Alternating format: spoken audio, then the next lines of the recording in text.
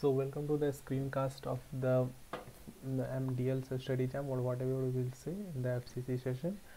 So here we will see how to code these things on our live YouTube channel. I don't know my sound is good or not for this, but let's see. So go to Google and search for. So we are going to use obviously Google Colaboratory as we discussed, but how to do it? Just go search Google Colab. You actually need an Google account to open this Colaboratory, and I thought you all have this account, but go to this Hello Colaboratory, open this and go to here, a new Python 3 notebook, open it. So it will create a new notebook for me. Notice here that this extension of the file is IPYNB. So those who are new to this notebook format, they will see that this IPYNB full form basically is interactive Python notebook. So when you are writing this Python command in the shell, it will give our extension like IPYNB. Not to worry about it. So let's just change this FCC DL1, whatever it will be. So this is called the cell. And you can actually write a Unix command under this cell, but how to write the Unix command? You prefix it with exclamation mark and write like ls, and you have to run this. Just go to this, hover up and run this. It will be allocate you a process, a runtime and everything, and you can see it will just take 1 minute. Now it's connected and you can see ls. I am this in session where this is sample data. It is, you can add a new code cell by clicking this. It will be here a new cell. Our code runs on the Google server, so we get a new cell. And now just let's see why we are going to use this, like why how the processor is fast or not, what are the properties of our Google Colab. For that we can use this command, cat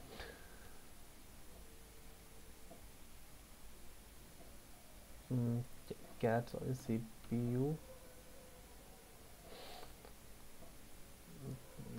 cat pros, let's say CPU info.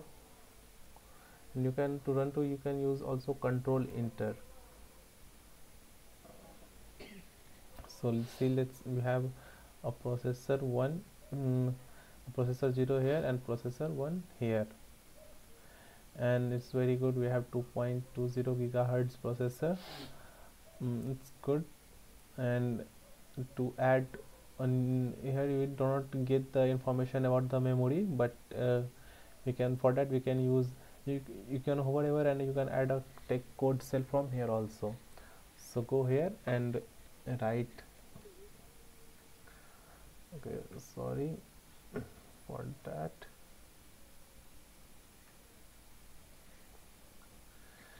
Go here and write cat proc mem info and run it. So this is very RAM is available for us. I think it's 13 GB or something, 11 GB, 12 GB is almost available. So it's the best machine we can get. It's a very good from our other common machines that we use.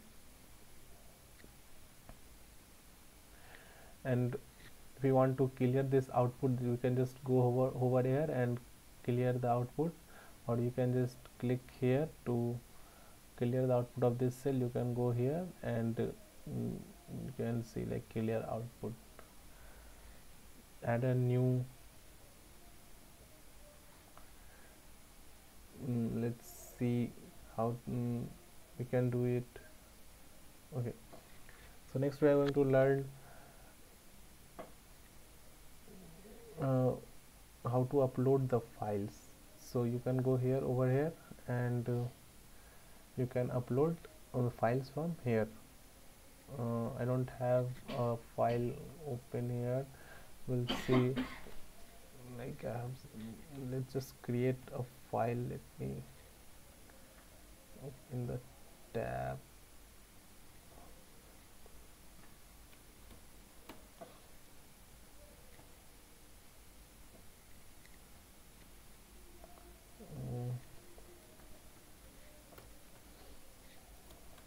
Just let me do the CD desktop.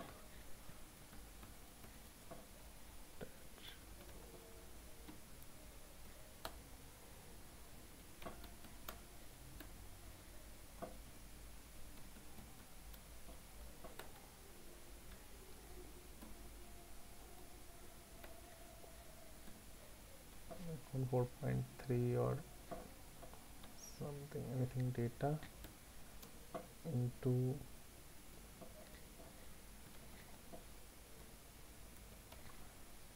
test.csv. You can see your test.csv by this. So we can have this data, and to upload just go over here and go to desktop, and this is the test.csv. Open this.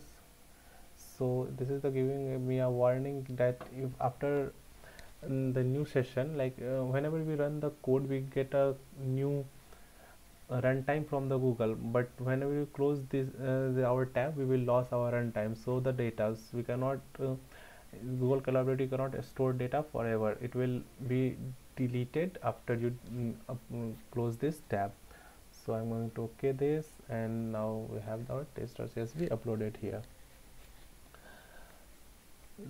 Let's do something else. You can create a text cell also.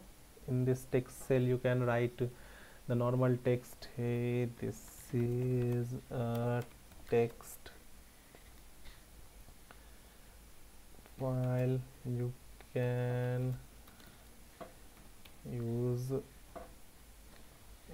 generic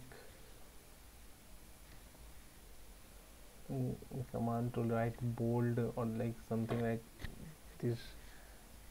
Markup language you can use. You can also use latex. That latex is used to write mathematical formulas. So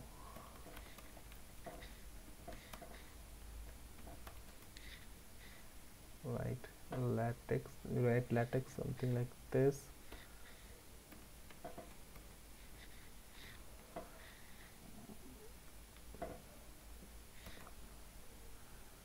You can see the output here, and let's do shift enter. Shift enter will compile that code and will create a new code shell for you, or we just add a text cell. So you can do like this. You can create a section.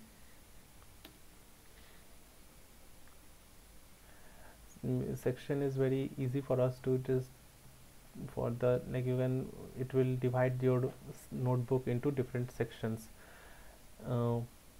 Let's see, like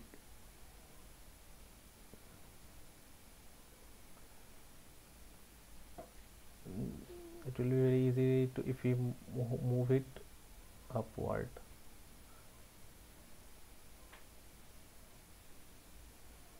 This will be a 5 cell. This is the section 1, we can see, and this is why we use a section. We will be using sections for this.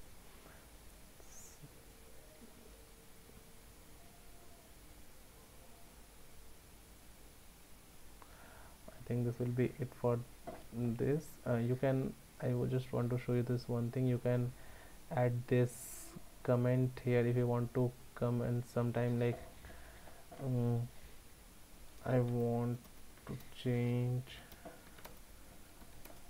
this line, it will be added here. that you can share this code with your friend, and you can use it.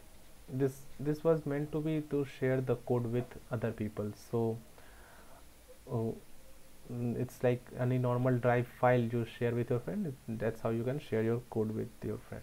So we will see some Python basics in next tutorial. This was the basic of the Google Colab. Thank you.